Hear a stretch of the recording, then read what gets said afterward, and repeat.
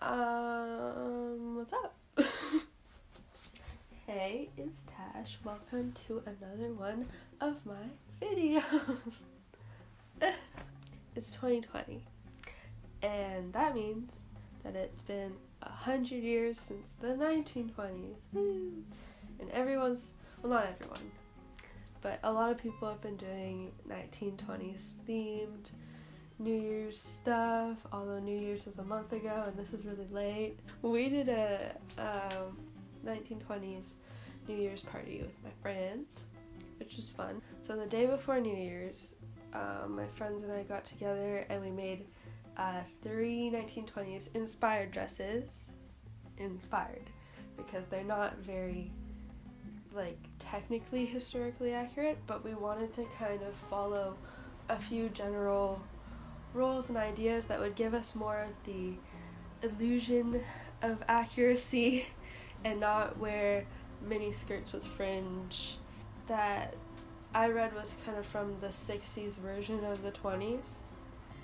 So whatever, I mean, I don't particularly care that much, but I was watching a lot of videos and I was like, oh, better do these right. And the main things that I was focusing on was making them long enough and also kind of doing the more boxy look. I think we did a good job at kind of making them appear more straight and boxy. One of these is inspired by a video by a YouTuber called Evelyn Wood, which is pretty cool.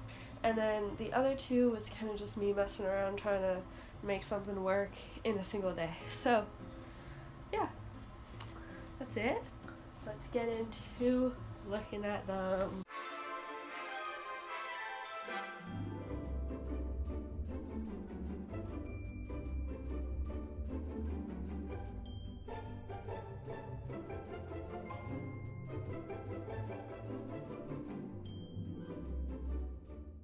The first dress, the one that I wore, is this one. So one of the main things I was focusing on is the length. So this one is I don't know if it's a dress or a long top. I think it's a dress, yeah. So this one is a dress and I sewed a skirt to the bottom underneath. And the skirt is quite oversized on me, so it could fit like lower on my hips where the waist would normally be. The problem with this dress is that it does have a waist. You can see it here, and it does have darts down in the front. Couldn't really get around that in the time, but it's a size large, and usually I wear between a small and medium on the top, so it does look a little bit oversized. But yeah, that was something I couldn't really get around. So whatever, we're leaving that. Added beading to the front, and I think that looked really, really pretty. Also, on the sides, I gathered and sewed the skirt up a little bit because it kind of looked a bit, I was trying to kind of imitate the style of the kind of bunchy fabric. They had a lot of bunchy fabric kind of around their waist, or even lower, kind of around their hips. And so I was giving that kind of illusion without actually doing it. So overall, I quite like it. It has some good points, some bad points, but I very much enjoyed. So I did pair some jewelry with this. I now have a lot of my grandma's jewelry. It's not expensive jewelry, it's just kind of fun. We tried to find some jewelry that also kind of gave the idea of the 1920s, and we needed some pearls. I'm pretty sure this isn't super accurate either, but you know, we're hooking it. That's how we do in this town. I made a kind of cute headpiece for this one because they have headpieces. That's pretty much it for dress numero uno. Yeah, overall, super fun, super happy. It turned out so good. Everyone really liked this one.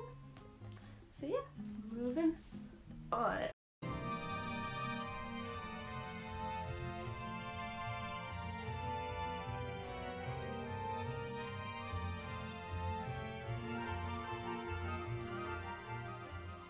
This is the dress that I said was inspired by Evelyn. It's the second one I'm talking about. So this one was originally a scarf I found at the thrift store. I thought this one turned out so great. I was super happy with it. Made a hole at the top, like she did. I made this one have a swoop at the back because I thought it looked super elegant. Correct me if I'm wrong, but I think in the 20s they liked a higher up front, but they didn't mind a bit of a lower back. I might be wrong. I might have to look it up again. But yeah, I wanted to do it anyways. I think it looks really good. And I added this trim that has, it's beaded. I'm pretty sure this trim is meant for couches, but it looks good. And then also tacked the sides here to create mock sleeves, which actually looks really great. I did not expect that, but it does. And then the bottom, I added a little bit of beading at the bottom to kind of make it interesting. I don't know, add more beads. I tried to add as many beads as I could in a short amount of time. Like in my head, instead of being kind of like patterned, the front is more like, pretend it's like beaded. I don't know. And it had this kind of fringy tassel-y bottom, which kind of fits. This does need a slip underneath because it's not sewn down at the sides. So I had this just random black slip. The jewelry for this that I picked was, there's this locket. Oh, locket. What am I talking about? It's a pocket watch. I don't know if they had these, but I thought it was cute. And it's kind of like a long necklace. I didn't have enough white pearl necklaces on me. This one has similar colors to this dress. I quite like it. It gave the idea of a beaded necklace without being the pearls, but I liked it. And these two bracelets that kind of gave me a bit like Art Deco vibes that fit the kind of gold and black look. There's also this bag I found at the thrift store. I think it was like $4 or $5. Really cute. So I thought it's kind of a clutch bag. I think they had smaller bags at the time, just for like a bit of money and probably their cigarettes or something. And I added this. It's a crocheted scarf, I believe, and I got it at the thrift store for $3. I kind of wanted to give kind of more of a fluffy element. So this one I thought looked pretty cool. Like it's red orangey, probably horribly inaccurate, but I don't care. I liked it. It's 1920s inspired, okay? Please don't come for me. Please don't come for me.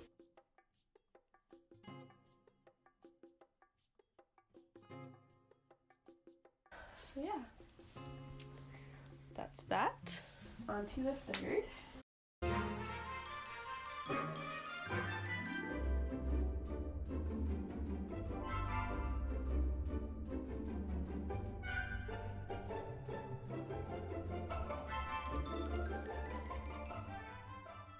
And last but not least, this dress.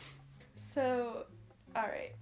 This dress was a little bit more tricky in my head than the other ones. I didn't really know what I would do with it. I started by lengthening it because it's a bit too short on its own. And I took some fabric, some of the cream fabric from the first dress I made, because when I attached the skirt, there was some excess fabric that looked a bit weird, so I cut it off. And I had it, and I was like, okay, I'll just put it on this one because it kind of fits, because it's more of like a pink cream look. So this dress had a very defined waist, much more defined than the first one that I felt like I could a little bit get away with. This one definitely no. As you wear it, you can tell it's not at all close to 1920s dress. Its shape is very much like cinched in at the waist. My solution for this is the skirt had 3 layers. So one of the layers I sewed the extra fabric to lengthen it. And then I cut off the middle layer, and then I left the top layer because that one has kind of embroidery, which again, pretend it's like beading or something. I was trying to use this middle fabric in a way to hide the waist. So you can still, if you're up close, you can still see that there's a waist, but it gives kind of more of that boxy silhouette, especially from like a couple feet away. It doesn't look like a cinched-in dress, which is so cool. So what I did is I gathered it at 4 points on the sides and the front and back, and kind of made these like loopy things, which I was inspired by some of the like actual 1920s dresses. Not exactly the same, you know. I wanted to really hide that waist, but it kind of gave cool vibes, and I added some beads so it kind of jingles around. I was really proud of that. I added that trim, like the same one I used for the headpiece in the first dress. So yeah, that was that dress. Remarkably simple, but it did take me a while to like figure it out. I had this kind of these long pearls. Look, there were some black pearls. I don't know if they had black pearls. And then some kind of small pearls around the neck. And I had this silver and black bracelet. I kind of made this outfit have silver jewelry. The other two have the gold. So I added this kind of snake arm cuff, which I'm pretty sure that they liked having arm cuffs in the 20s. There's the last look.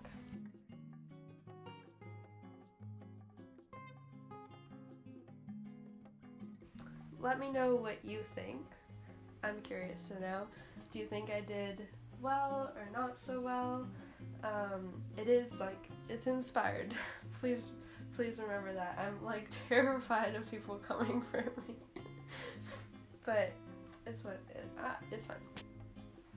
What do you think I did well? What do you think I could have done better? What would you have done? Any other ideas? Did you make a 1920s dress? Tag me on Instagram if you have. I do want to do a proper 1920s, actually research it and make it kind of, you know, historically accurate. This is more for fun and I wanted to show it. That's pretty much it. Thank you so much for watching. I really, truly appreciate it. I'll see you in another video that may or may not be a skating dress. Bye!